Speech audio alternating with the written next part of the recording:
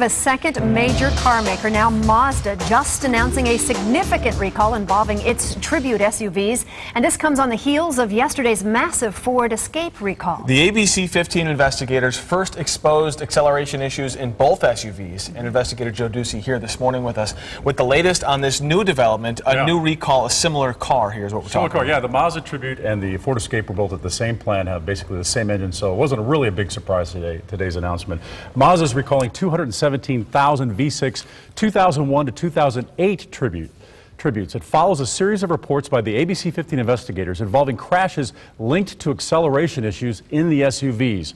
Mazda and Ford are offering the same fix for the problems. Both car makers say they will lift the engine cover so that the cruise control cable can't stick and force the throttle wide open, and therefore it would accelerate.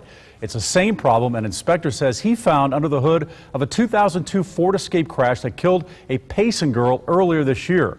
Ford cited that accident in its recall notice. But now, some auto safety experts say both car makers are making the wrong fix.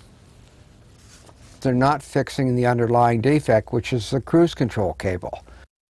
Clarence Ditlow is with the Center for Auto Safety in Washington, and he's pushing the government to fine Ford for not issuing the recall years ago. Now, government regulators are investigating the cable and throttle issues and say they will continue investigating despite the recalls. And remember, if you can't stop an accelerating car, put it in neutral. And if you have one of these Fords or Mazdas, take it to your dealer immediately. Also go to abc15.com/investigators for more safety details and to see all the stories we've done. But I think that's the key for people to know about the putting it in neutral. And the more people hear that, the more it's going to click in those panic situations. It's been a big top of a conversation of people saying, what happens if this happens to me? And it could in any car just because of some other problem. Exactly. There have been a lot of acceleration issues in a lot of cars. So. Should people out there wait for letters to come in the mail from Ford, from Mazda? No, not at this time. They should go to the dealers and they should have this temporary fix. Maybe the cable will be disconnected until they get the letter where the recall can actually be done. All right. Important stuff, Joe. We appreciate you breaking this down and continuing to follow this for us. Thanks. Thanks.